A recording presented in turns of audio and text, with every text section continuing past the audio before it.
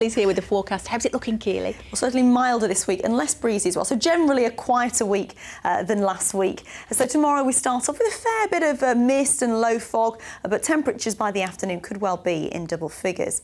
And you can see from the pressure chart for tomorrow, not a particularly breezy day either, and that's really a theme for the next few days.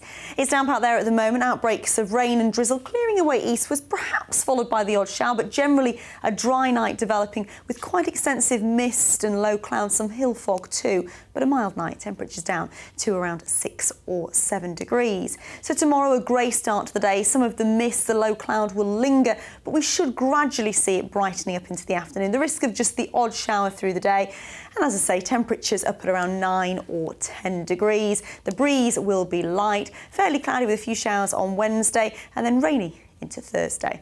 I'll leave you with the summary for the